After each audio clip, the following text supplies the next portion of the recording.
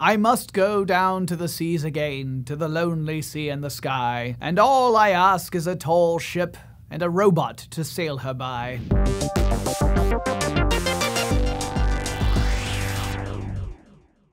You've probably heard a legend or two about mysterious ships sailing through foggy waters without a single soul on board. Sailors had plenty of stories about them, from the Flying Dutchman to other, less notable phantom ships. But in a few years, these won't be legends. They'll be common. They'll be autonomous ships. And we won't have long to wait. In 2020, an autonomous cargo ship called the Yara Birkeland will guide itself along a predetermined route. So what's going on here? According to the US Coast Guard, more than 95% of all marine casualties are the result of human error.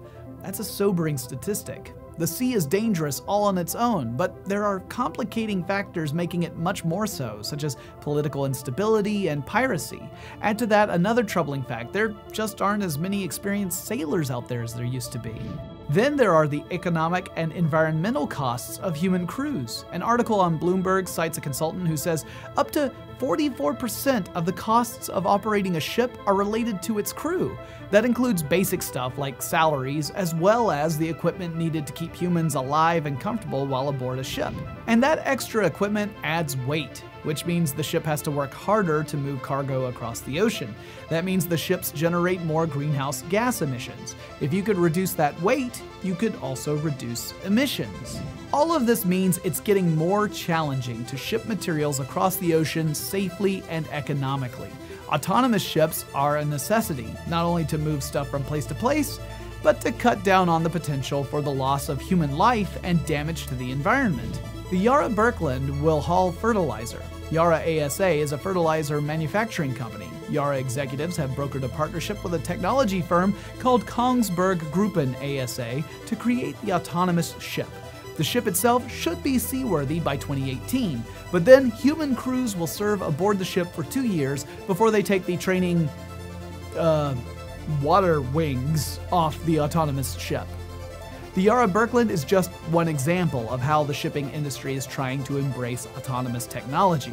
There's an enormous research project called the Maritime Unmanned Navigation Through Intelligence in Networks, or MUNIN, that is exploring the feasibility of autonomous ships. There are still a lot of challenges to overcome. Autonomous ships will need extensive testing to make sure the sensors and systems perform properly in all sorts of sea conditions. They need to be consistent and dependable.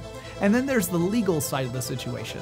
Right now, the International Maritime Organization, which is an arm of the United Nations, forbids crewless operations on the seas. It may take some time to satisfy regulatory agencies that an autonomous ship can operate as well as or better than a crewed vessel. We're already seeing some movement on that front. Believe it or not, there's a symposium called the Autonomous Ship Technology Symposium in the Netherlands. Representatives from companies and governments will meet and discuss strategies to solve technical and legal challenges in order to make autonomous shipping a reality. My guess is that it's just a matter of time before we have enormous unmanned barges hauling freight from shore to shore. And if it means keeping people safe while also bringing down costs, lowering prices, and decreasing the environmental impact, I'm all for it. But here's my question for you. What do you think will be the first industry to see a wide implementation of autonomous vehicles?